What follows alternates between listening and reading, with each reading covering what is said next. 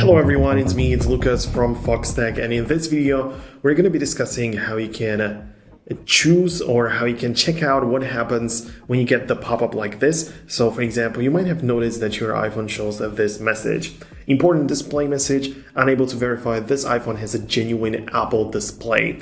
Now there are some things you should of course know about it in case you have recently got your display replaced.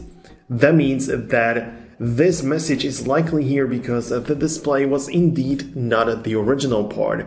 So this might be the problem.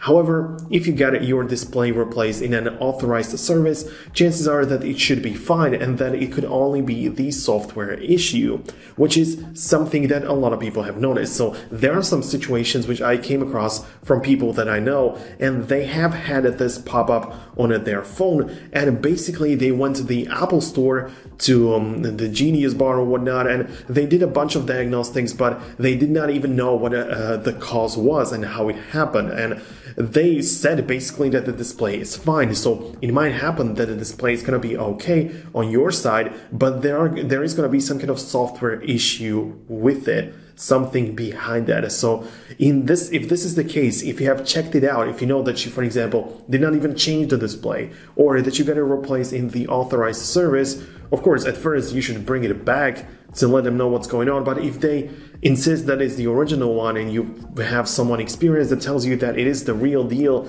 then it's probably just a software issue. And in this sense, if this is the case, what you have to do is just do the basic resetting. Like the person which I know tried to reset all of the settings and stuff. So if you go to the settings, general, transfer and reset, they tried to reset, I don't know, like all the settings and network and everything, but this didn't do the trick. What helped them get rid of the software issue was to erase all content and settings on their device, which is this option at the bottom, and then restarting the iPhone from backup. So if this is really the case, if you cannot get outside of that, if you cannot get rid of this little pop-up, this is perhaps the option that you will probably have to go with.